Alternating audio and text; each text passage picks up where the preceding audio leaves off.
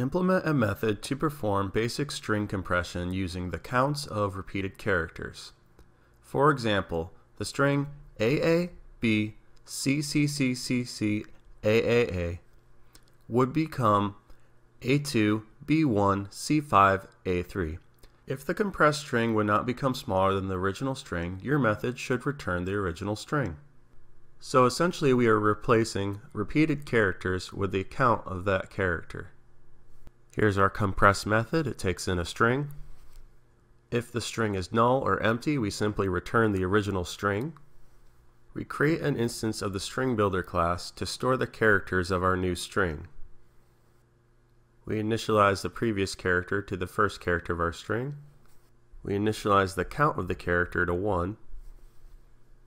We loop through the string from 1 to the length of the string. We do not start at 0 because we already stored the first character of the string in the previous character variable. If the character at the current index is equal to the previous character, we need to increment the count.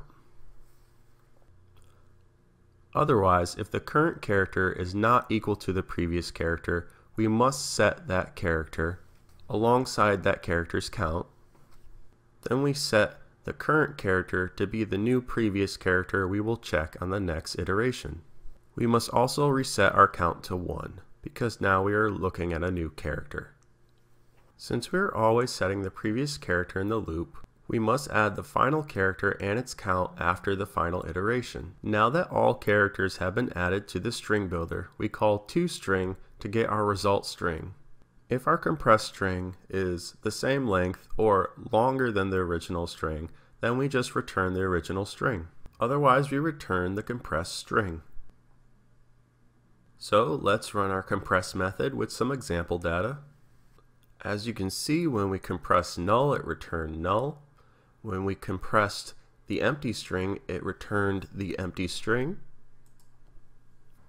When we compressed 2 A's, 2 B's, and 2 C's, it returned 2 A's, 2 B's, and 2 C's because it was the same length as it would be compressed.